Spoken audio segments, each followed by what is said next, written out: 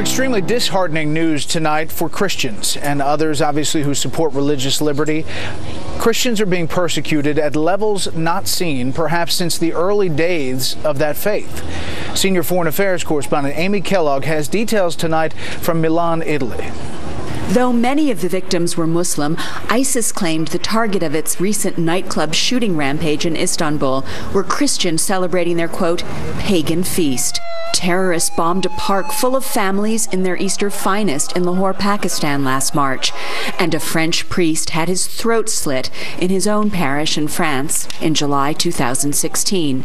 According to the Center for the Study of Global Christianity, in the last decade or so, an average of 90,000 Christians have become martyrs each year. That is one martyr every 6 minutes. The center's definition of martyr is anyone who died prematurely while upholding Christian values and who was killed by human hostility.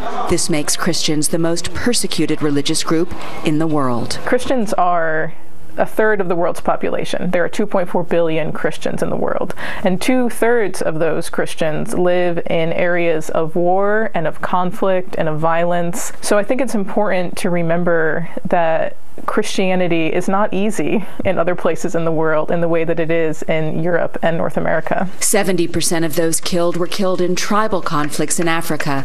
30% were killed by terrorism, destruction of Christian villages, and government persecution worldwide.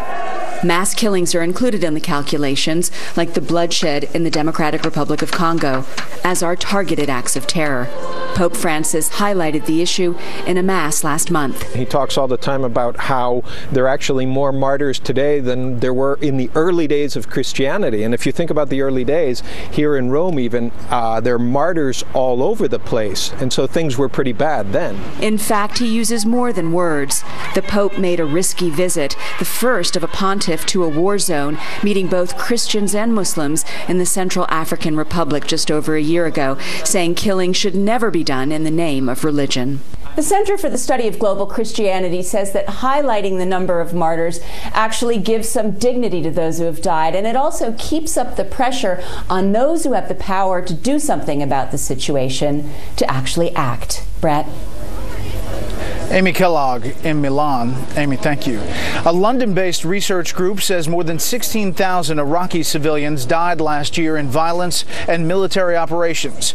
Iraqi body count says 3,700 of those were in Baghdad, the capital city. This report comes just days after the United Nations reported a civilian death toll in parts of Iraq of nearly 7,000.